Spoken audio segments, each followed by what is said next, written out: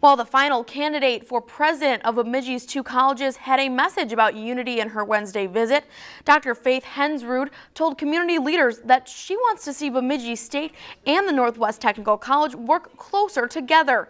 She says important step would be faculty and staff at both schools developing a closer relationship. That's an area where I would look very closely when I first come in so that I could really assess, okay, what's going on, what's the sense of feelings about how we can work together. Are there ways that we can form articulation agreements for certain types of programs? And it can be challenging for a student to transfer from a 2-year program at the NTC to a 4-year major at BSU. Hensrud made a strong point that both schools are important for the Bemidji community and for helping all students grow. They need to be able to communicate. They need to be able to critically think. They need to be able to work and live in a global economy. So those are all skills that are needed, and I think can be done very effectively through both institutions.